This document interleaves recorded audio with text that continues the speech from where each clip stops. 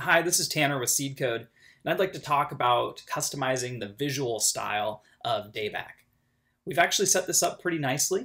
We've given full access to CSS overrides in the calendar, and if we go to the calendar developer folder here and down to web viewer under the hood, you can see we have a couple of built-in themes. So it's going to default to the default theme, but you can actually pick another theme we included called the light theme. So if we activate that, we can go back to the calendar and check out those changes.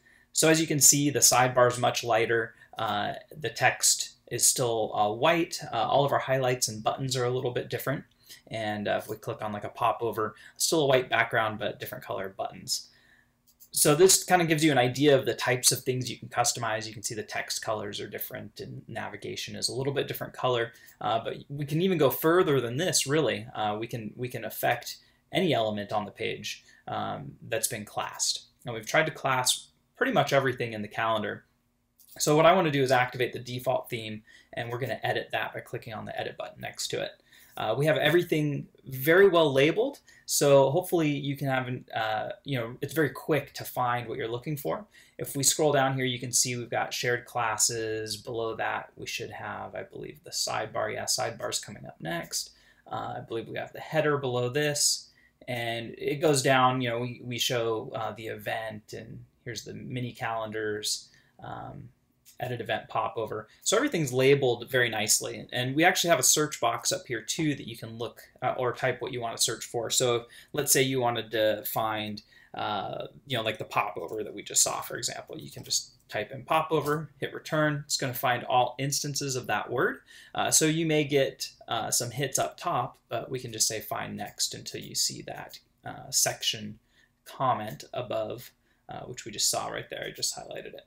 So edit event popover right here, and then we can customize any styles in here to match what we want. So most classes that we have in here are basically the color, background color, the easy things to change, the things most people would want to change when changing the style. So we can look right here. We've got, for example, a default button style, a little note about where that might be used, primary button style, a little note about where that might be used. So we can experiment with this if we want to. I could type in a new color here, for example. So our primary button, which is blue, maybe we want to change that to a little more red. So we can say 1050. I don't really know exactly what color that's going to look like. But once we've typed that in, we can say preview in calendar.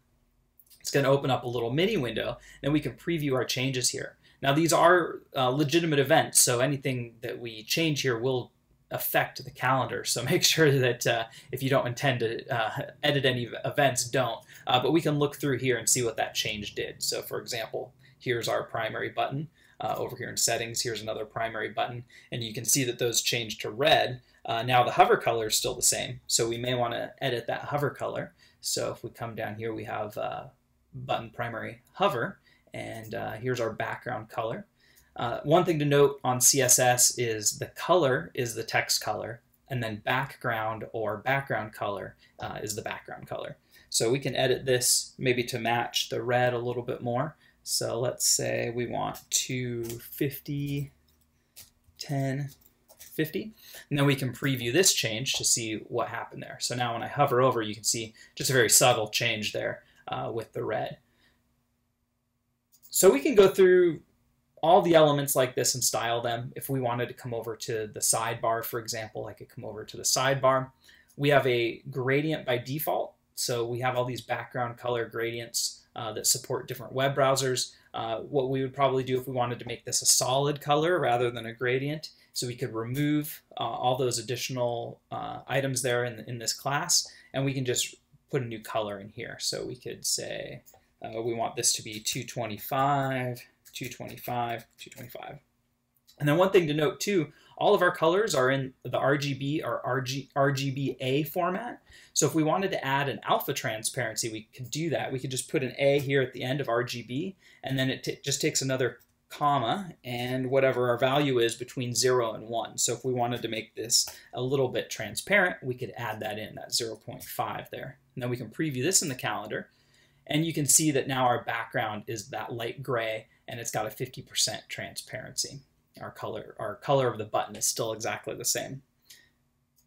So that's changing colors. We go through with whatever you want to customize, play around, edit the colors, and hopefully this gets you where you want to go. A couple points here that we haven't covered. If we scroll down a little bit, here we go. So we have our column headers, and you can see we've got some different things that we're targeting. So today, for example, Sunday, Monday, Tuesday, Wednesday, Thursday, Friday, Saturday. So we can actually colorize the days themselves. So let me go down here. So these are the headers. Let me just show you here. I'll make a change and show you. So let's go over to these guys here. These are the actual columns of Sunday, Monday, Tuesday, etc. So let's say we wanted to always make Sunday stand out a little bit. So what we could say is, let's change the background color, and we want this to be RGBA, and let's make it 220, 220, 220, so maybe a little bit gray. And then we're going to give this because we're doing RGBA, we're going to make this very transparent. And actually, let's make this a little more red maybe. So let's do 244. And then we can preview this. And you can see now on Sunday, we get a nice light kind of highlight there. So you may want to colorize this to indicate that it's blocked out. You may want to colorize it to indicate that this is an important day. It's up to you, but I just wanted to point out that you can colorize these columns. So we had two sections there. You saw we had the header, the column header, and that's this section here. So if you wanted to make the text up here a different color, you could use the CSS color command. If you wanted to make the background color match the column, you could do that. But we've separated the header from the column itself. So I just wanted to point that out. And then one other thing you might want to change is the font.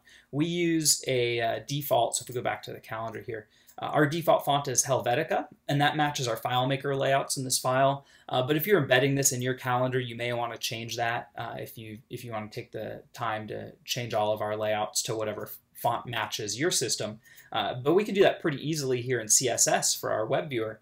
Up at the top, what I might do is just put in a body tag, and that will target the body, which is essentially the whole thing. And then we can say font family. And let's say we wanted to do Tahoma, for example. We can say Tahoma. And then maybe we want to default, if the user doesn't have Tahoma, maybe we want to use Helvetica. And then maybe if they don't have Helvetica, we could just say generic sans serif font, or serif if you're using like Times or something like that. So we go to Tahoma, Helvetica, sans serif. So it's going to go down that list looking for that font. So let's preview that change. And you can see that that applied that font change over the whole calendar here. So very, very easy to change that font. If we click on one of these events here, the font has all been changed throughout the calendar. I can't think of a quicker way to do this. And then the other thing you might want to do too, we're using FileMaker here as our editor, but there's some great text editors out here. So you may want to, we can just do Sublime, for example, is one I use. So we may want to go over to FileMaker, and we may want to copy all this text, go back to Sublime and paste it in. And we can edit the text here in Sublime. So I may even want to save this to my desktop, for example, and I can name it default theme. And we'll do a real CSS file here, default theme.css. And what this is going to do is colorize the CSS so we get a little more hinting capabilities here, which is really nice. The comments stand out really well. The classes stand out really well from the properties on those classes. It's fully searchable, so if I want to type in sidebar, I can find sidebar very quickly. If I wanted to do multiple edits of something, so let's say I wanted to change anything that said danger. Let's highlight danger here. On the Mac, I could hit Apple D. On Windows, Control D. I could find every instance of the word danger, for example, and we can just type in something else like help or something like that. So we can make changes really quickly. Now, we won't want to change the classes in this case because they won't match what DayBack is looking for. But for example, if you wanted to change every color, so let's undo that change. Let's say we had this color appear in multiple places. We could do the same thing. and we could change all these colors to RGB, 10, 10, 10, or something along those lines. And then when we're done, we can copy this whole thing, go back into FileMaker, and paste our changes.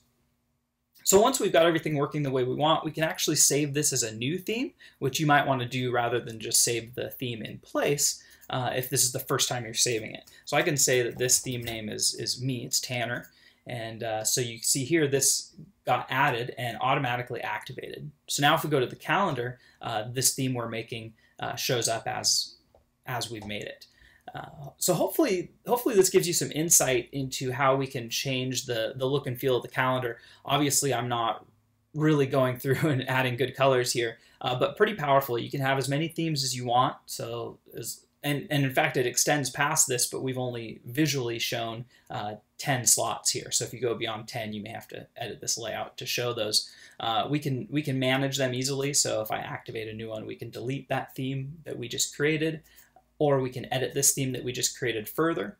But I think the sky's the limit here, really. If you know CSS, you can pretty much modify any style of any element that's on the calendar.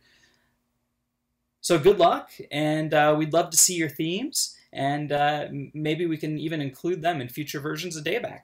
Thank you.